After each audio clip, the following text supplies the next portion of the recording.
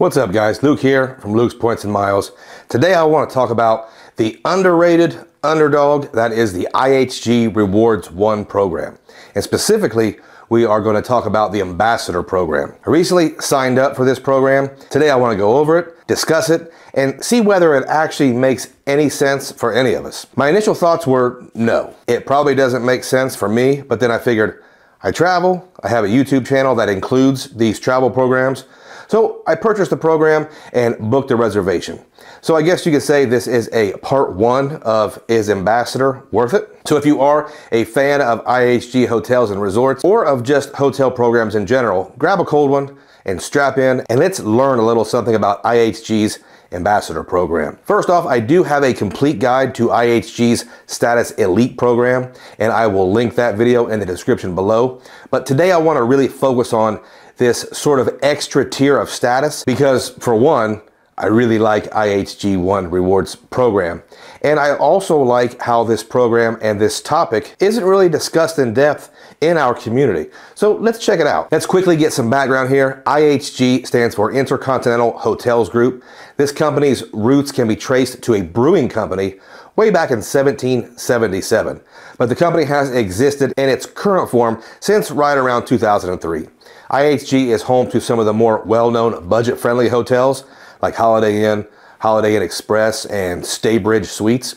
But they also have a few premium properties such as Crown Plaza, and then there are the luxury properties such as the Kimpton and the Indigo Hotel. Today we're going to focus mainly on the flagship property called Intercontinental Hotels and Resorts, which I think there are right around 208 worldwide. IHG has over 6,000 properties, so it's not tough to find a situation where one might make sense. Since diving into IHG, I have stayed a night at a Holiday Inn, and my wife took my son down to Orlando and stayed at a Holiday Inn resort that had what my son called the coolest bunk beds ever. Both trips, we can honestly say that the staff was the highlight. Very nice, very helpful staff at both properties, and remember, these are budget stays. I also want to add that even though it's not the focus of today's video, Chase Bank issues a couple really good IHG cards on both the business and the consumer side of things. If you're interested in these cards, hotel cards, or really any good credit cards in general, check out my super organized card link in the description below. Using my link really supports the channel, and it allows me to upload mostly sponsor-free content because I know that's what you guys prefer. Back to it.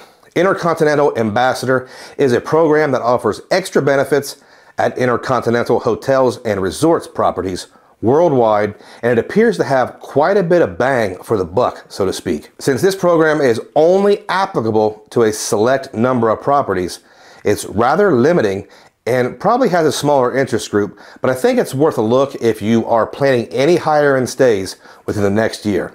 I even think the program is worth it for just one stay. We'll talk about that later. Before we get into the nuts and bolts of the program, let's be sure to understand that this is a pay-to-play situation. I personally like the fact that there aren't a ton of requirements or requisites. Just pay 200 bucks or 40,000 IHG points and you're in the program. To compare the cash versus points price, let's first understand that we can oftentimes purchase IHG points for half a penny each. So these two prices are essentially the same. I recently purchased 200,000 IHG points. So today when I purchased my Ambassador, I used the points. I'm sitting on a surplus of IHG points at the moment, so it made sense. You can join online or by calling the number on the website. Benefits start moments after you purchase the program, and that is $200 per year. So 365 days of benefits. Let's talk about what we can get for that kind of money. Guaranteed one category room upgrade. This is something I'm very curious about. We've all heard about some of these programs like Hilton, for example, that claim an upgrade, and sometimes they really leave you wondering, is the third floor an upgrade from the second floor? So I'll be happy to report my experience on this. Guaranteed late 4 p.m. checkout. Can't tell you how underrated this is. If you're a short tripper like me, you know the late afternoon flight and a late checkout can give you an extra day at the beach or the pool. I love me some late 4 p.m. checkout, and this one says guaranteed. Complimentary weekend night. I will talk about the booking I made today, but this part kind of confused me. First of all, this night is good for 1 year. The terms and conditions state it will not be extended. Pro tip, nieces and nephews, any free night I get, I try to schedule as quickly as possible. There's nothing good about trying to scramble at the last minute to use a free night. Example for me is, I just earned a free night award from Hyatt. I wouldn't normally stay at very many category 1 through 4 properties, but as soon as I got it, I scheduled my Hyatt-centric stay in New Orleans next Labor Day for the second annual Points and Miles meetup. Back to IHG. If you purchase this program, I would have a booking in mind, and I would go ahead and schedule it as soon as you buy the program.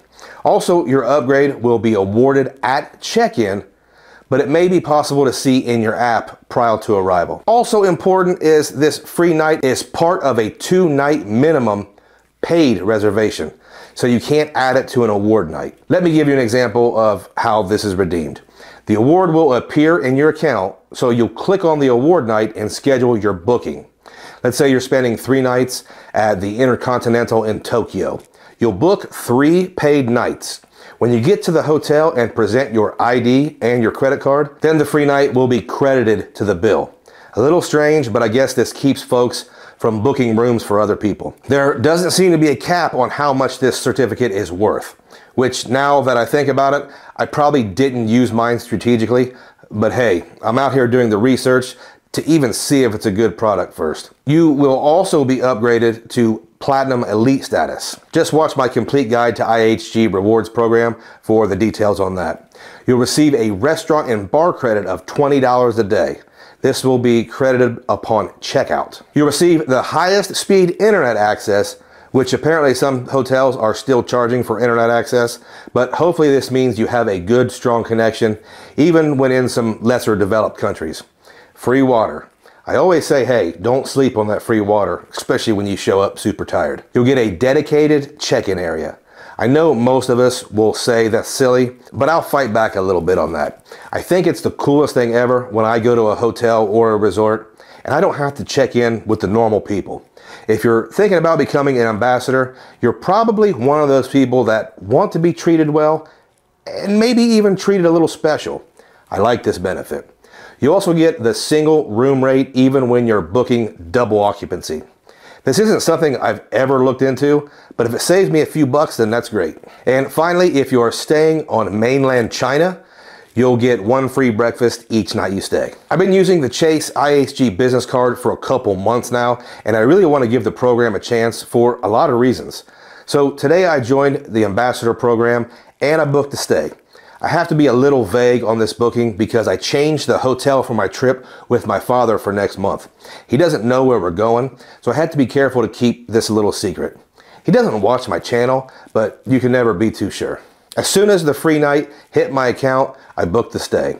I booked 4 nights and I booked a room just below club lounge level rooms. So I'll definitely know if the upgrade is worth it. The reservation for now shows each night's price, which for me is just over $220. So you can look at that 2 different ways. One, Luke, you're stupid. You only got $220 value out of that room and the program costs $200. You should have booked a $1,200 room. Okay, yeah, you're right. Or at least you might be right, because your Uncle Luke is not booking any $1,200 rooms with cash. I don't think my dad would even be comfortable staying in a place like that. The way I see it, I wanted to stay at this property and I wanted to pay cash, so I found a way to get into the Ambassador program for just about even money. And I wanted to make sure I wasn't holding on to a free night waiting to find that perfect redemption. Earn and burn. Quick reminder that if you want more information on any rewards cards, check out my link in the description. And also, the holidays are quickly approaching. You should be using a retail shopping portal for your holiday shopping. I use Rakuten. Rakuten is a cashback retail shopping portal that will also allow you to earn Amex MR points in lieu of cashback, making them much more valuable, at least in my opinion. Use my link and you can get $30 to $40 or 3,000 to 4,000 MR points back on your very first purchase. Guys, in the comments below, if you have been an IHG status member, please tell me about your experience. And if you are an ambassador, I would love to hear how it's worked out for you. As always, guys, if you stayed around all the way to the end, I appreciate you and thank you.